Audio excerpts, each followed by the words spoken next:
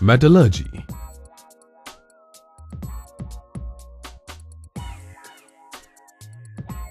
In this lesson, we shall learn about metallurgy and the process of obtaining pure metal from ore.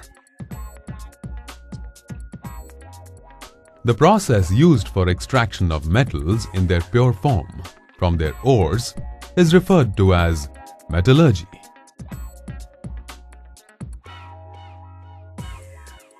Pure metals can be obtained from their ores through 5 steps.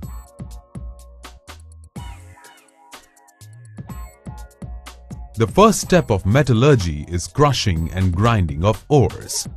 Ores are crushed into a fine powder in big jaw crushers and ball mills. This process is called pulverization.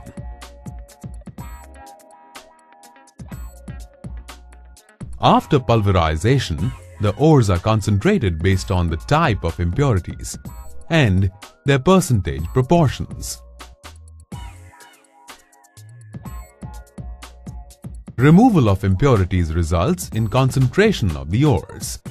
Concentration can be done by any of the 3 methods.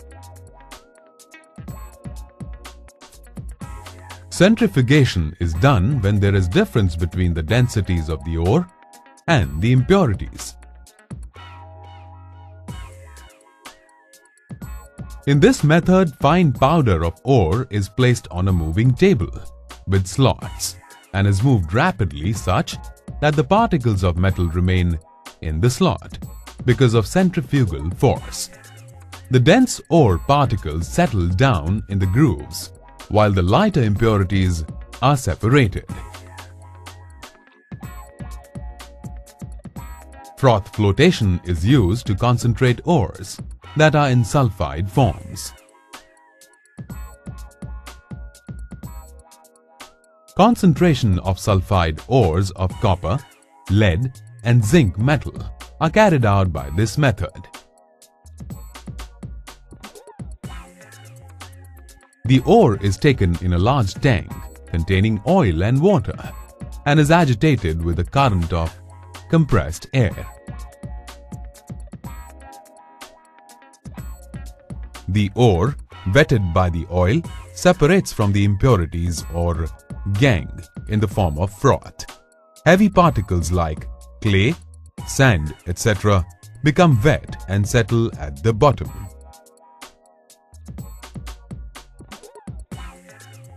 Hence, the sulfide ore is removed with sieves in a second vessel and washed with water.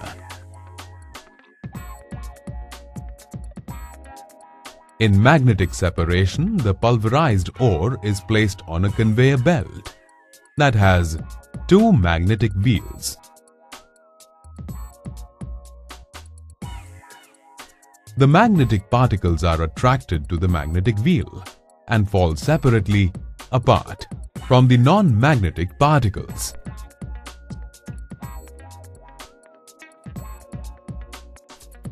Methods like roasting, calcination, and smelting are used to convert the concentrated ore into metal oxide.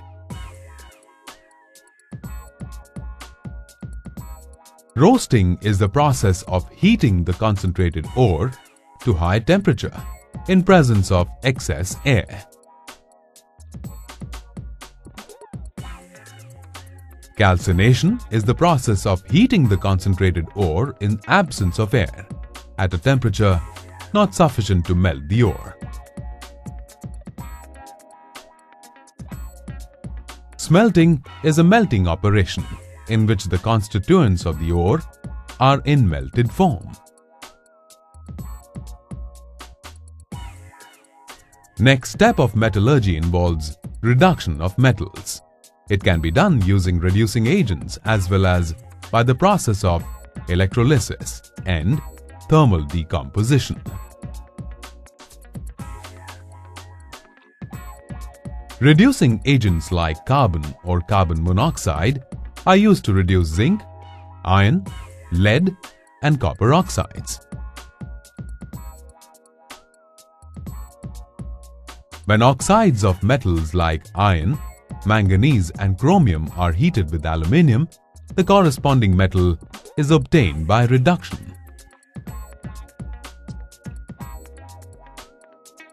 Electrochemical reduction method is used to obtain metals from oxides of active metals because these metals attract more oxygen than carbon.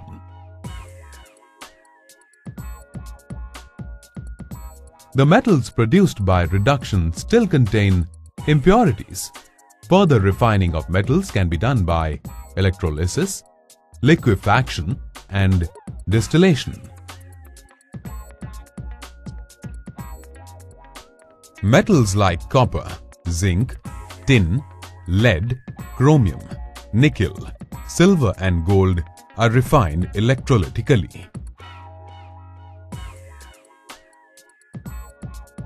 For refining of an impure metal by electrolysis, a thick block of impure metal is made the anode and a thin strip of pure metal is made the cathode. A water-soluble salt is taken as electrolyte. On passing current through the electrolyte, the impure metal from anode dissolves into the electrolyte.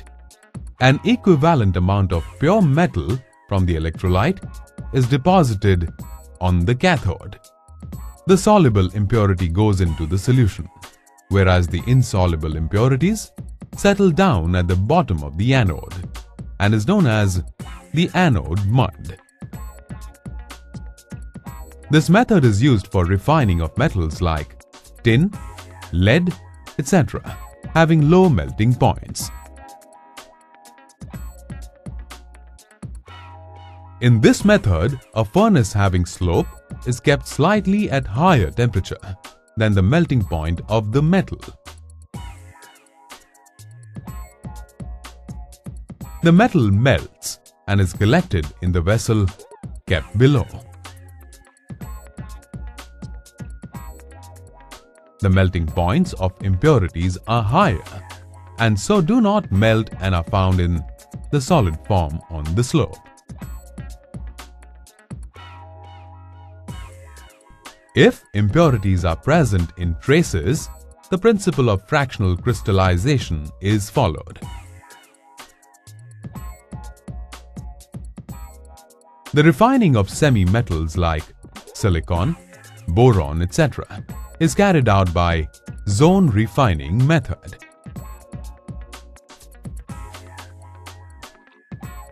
The impurities are more soluble in the molten form. So as the molten metal cools down, the solubility of impurities decreases and separates out from the metal in the form of crystals.